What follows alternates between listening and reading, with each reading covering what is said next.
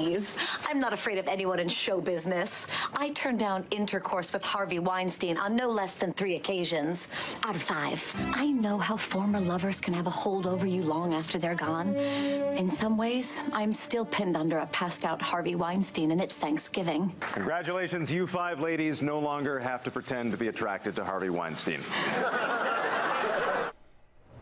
Well, there you go. That it just appears to be Hollywood's worst-kept secret, as evidenced by the jokes you heard there on 30 Rock. And during the 2013 Oscar nominations, the number of Hollywood actresses coming forward now with accusations of sexual misconduct against Harvey Weinstein continues to grow, with some now claiming the former film executive sexually assaulted them. The new allegations emerged yesterday in back-to-back reports in the New York Times and the New Yorker magazine. In the Times, follow-up actresses Gwyneth Paltrow and Angelina Jolie both revealed that Weinstein allegedly harassed them. Paltrow described Weinstein's alleged attempt to lure her when she was 22 years old into giving him a massage in a hotel room. Jolie, meanwhile, told the Times in an email that she, quote, had a bad experience with Harvey Weinstein in my youth and as a result chose never to work with him again and warn others when they did.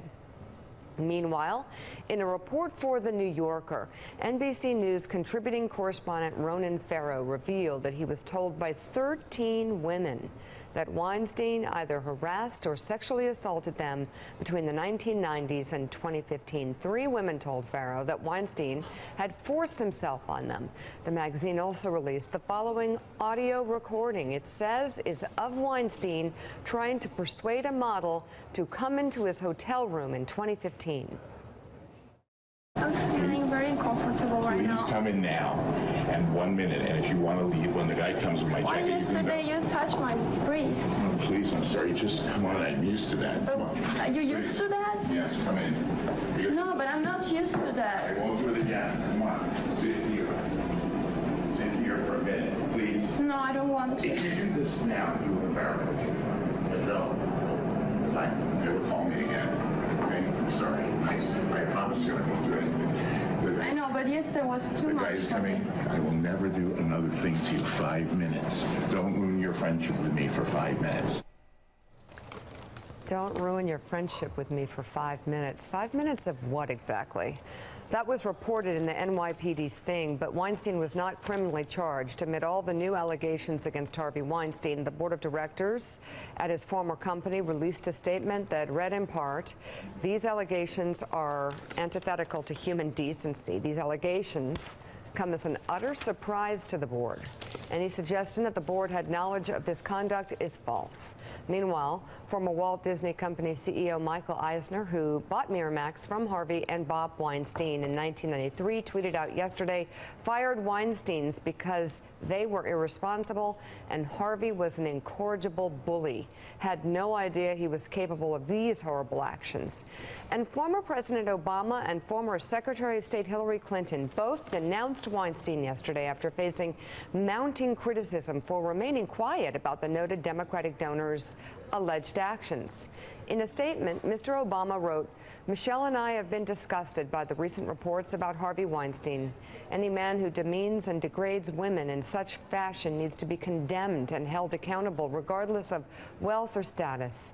We should celebrate the courage of women who have come forward to tell these painful stories, and we all need to build a culture, including by empowering our girls and teaching our boys decency and respect, so we can make such behavior less prevalent in the future. Mrs. Clinton said, I was shocked and appalled by the revelations about Harvey Weinstein.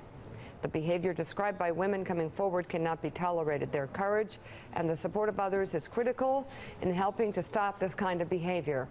As the fallout continues to mount, Weinstein has reportedly checked himself into rehab. And his spokesman says of the latest claims, any allegations of non-consensual sex are unequivocally denied by Mr. Weinstein, adding that he did not retaliate against women who rejected his advances. This, as People magazine reports that his wife of a decade has announced that she is separating from him. Willie. I think as the floodgates have opened here, we have to stop and give credit to the first ones. Absolutely. Because that's the hardest thing to do, to be the first one. Yeah. Step off that ledge. Ashley Judd, Rose McGowan, and frankly, you, Mika, were one of the first people who came out and said, I'm not going to be in business with this company. Your book deal, putting it on hold. That's the hardest thing to do, and it's a little bit easier to come in after somebody's broken through the gate. So I applaud all the people who stepped out first. I think also the Gwyneth Paltrow case is very instructive, because when you think about it, she wasn't a big star yet when this allegedly happened, but she was dating Brad Pitt. Her father was a high-profile producer, director. Yeah. Her godfather was Steven Spielberg. In other words, she had access to power in Hollywood, and even she felt, I can't cross this man because I'm worried about my career. So imagine what less powerful women in Hollywood felt as he And that approached them. tape, my God. I mean, he is clearly in that tape, Joe, overwhelming and pushy and boorish. And the NYPD, I mean, this again, had gotten so far that the NYPD was trying to do a sting on this guy. And I'm sorry, but if you're on the Weinstein board, if you are close friends with Harvey Weinstein, and 30 Rock is making jokes about him sexually pushing himself on women, they're making jokes at the Academy Awards. I'm sorry, how could you work alongside this guy for so many years and not know what's going on? Jessica Chastain sang the other day that the second she got into the business, she was warned about it. Everybody, this was such an open secret in show business that, Willie, I want to go back to a point you made. I mean, it's shocking, and it's shocking that all of these people in Hollywood knew for so long, and yet, Willie, it was Ashley Judd and Rose McGowan that came out. And I'm sorry, the longer you waited to come out, yeah, the less, the more disappointed people should be in you. I mean, it took, you'll remember, you're right, Mika spoke out immediately on Saturday, said, I will lose a ton of money in this book deal because I'm not going to be associated with him. But you had all of these stars that had made tens of millions of dollars with Harvey Weinstein that refused to come out. Some of them waiting until yesterday after, as you said, the floodgates had already opened up, which showed they were still afraid of Harvey Weinstein. Well, they wanted to see how this was going to play out. What if Harvey survives? Am I going to have to work with Harvey again? And so, again, I think, as is the case, it's very difficult to come out and be the first one to talk about this thing, to admit something like this that can feel shameful to women happened to you, and that maybe you didn't say something about it earlier, as Ashley Judd said. So I want to applaud the courage of those women, and I hope it gives courage to other women in other fields who are facing this kind of thing and have found it difficult to speak up, and to know that when they do speak up, they'll have the support of other women and other men in their workplace, in their home, wherever it is they're experiencing this. And it's also, Joe, an age-old story about the issues of status, power, clout, and money in America that can separate you from consequences. The NYPD, the New York Police Department, had enough to go forward with a case on Harvey Weinstein. They had tape, they had motive, they had repetitive behavior, and somehow that got shut down when it went on the way to the Manhattan District Attorney's office. I'm not clear exactly what has happened, but Harvey Weinstein used and abused the status he had, the clout that he had as a result of his status, and the status that he had with regard to the fact that he had a lot of money. And by the way, I don't know the Manhattan DA personally, Cy Vance, obviously. Everybody looked up to his father. I don't know him that well, but I saw that yet again, we had a contribution, reported that a contribution from Weinstein's lawyer made it to Cy Vance. The case went away, which is what we were reporting on the Ivanka and Don Jr. case just a couple of weeks ago, where Trump's lawyer gave money to Cy Vance. The case went away. They refunded the money and then turned around after the charges against Don Jr. and Ivanka were not pursued. not pursued, despite the fact other prosecutors thought they should have been pursued. And then they wrote a check to Cy Vance. I want to know, where's the reporting on these stories? I mean, is this, I can't believe, and by the way, Mika, I can't believe I'm this naive. I can't believe that in 2017, this is how justice is actually performed in Manhattan. I want to know. I want to know about these contributions to this DA and charges not being pursued against Harvey Weinstein. Is it really that easy in 2017 to write a check to a DA and you get charges dropped? I mean, this is out of The Simpsons. This is out of like Mayor Quimby. This is a joke, Mika. It is, and there's a lot of questions about why it took so long. I mean, this is the kind of story with the kind of evidence and even the kind of admission from Harvey himself that demands, requires, obviously calls for an immediate reaction on the part of politicians, former candidates, and people in Hollywood. And they all left Ashley Judd and Rose McGowan hanging for a week. It's beyond me. But to the points that you two were making, the Manhattan District Attorney's Office said it would have attempted to prosecute Weinstein if the NYPD had coordinated the matter with them. Their statement reads in part, if we could have prosecuted Harvey Weinstein for the conduct that occurred in 2015, we would have. Mr. Weinstein's pattern of mistreating women, as recounted in recent reports, is disgraceful and shocks the conscience.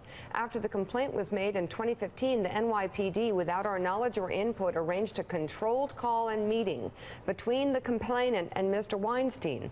The seasoned prosecutors in our sex crimes unit were not afforded the opportunity before the meeting to counsel investigators on what was necessary to capture in order to prove a misdemeanor sex crime.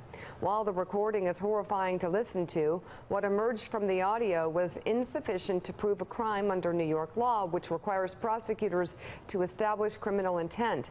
Subsequent investigative steps undertaken in order to establish intent were not successful. That's curious. This, coupled with other proof issues, meant that there was no choice but to conclude the investigation without criminal charges. The NYPD issued its own statement saying the case was carried out by experienced detectives and supervisors from NYPD's Special Victims Unit. The detectives used well-established investigative techniques. The recorded conversation with the subject corroborates the acts that were the basis for the victim's complaint to the police a day earlier.